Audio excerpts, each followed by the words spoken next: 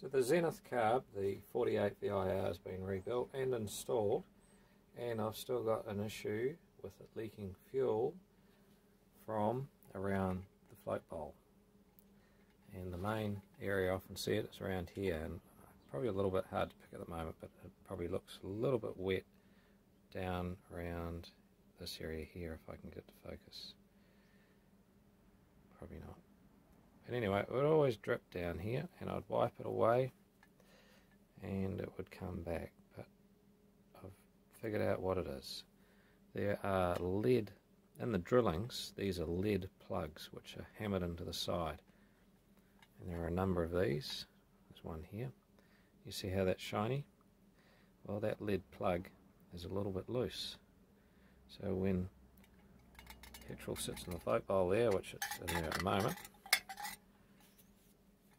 it leaks down the drilling and drips off the bottom of the carburettor there. And it's always done it, and it's always annoyed me, and I've never figured out what it was until about 10 minutes ago when I'm looking at it in the sun. I wiped it away and you could see the fuel glistening on that bit there as it would come back out. So how do I fix that?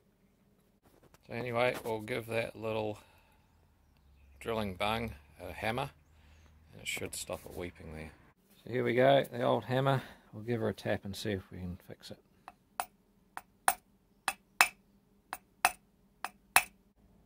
Let's just flatten it out a little bit. Put some fuel in that, see if it comes right. So this is our Zenith carburettor. Float bowl's pretty easy to put back on. You can squeeze it. All that plumbing's for part of the LPG system, so don't panic about that. So it just goes underneath here. We'll lift up the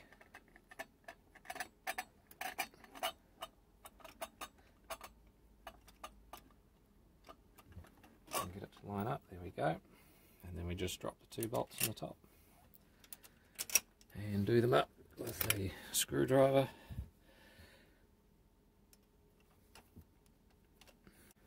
And we'll start her up and see what happens. We have to crank it a bit to get fuel into the float bowl because we're now on a mechanical fuel pump.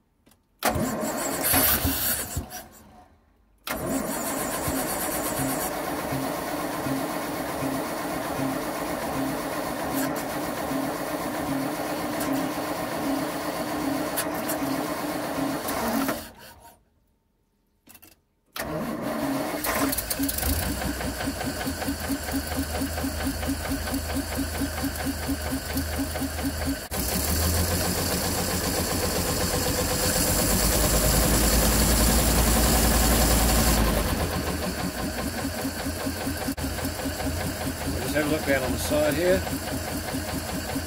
and we've got no fuel coming out there, so that's good, so that's fixed. It's taken me years to figure that out.